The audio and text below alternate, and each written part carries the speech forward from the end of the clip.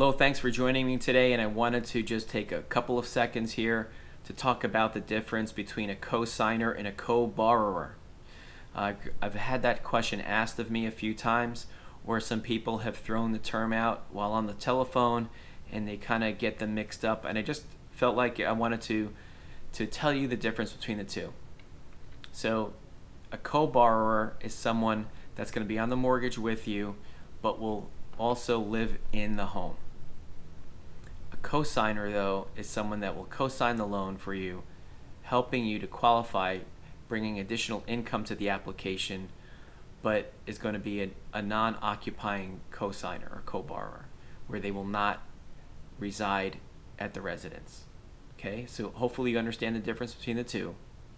If you have any questions, just leave that down in the comments below. Thanks for watching.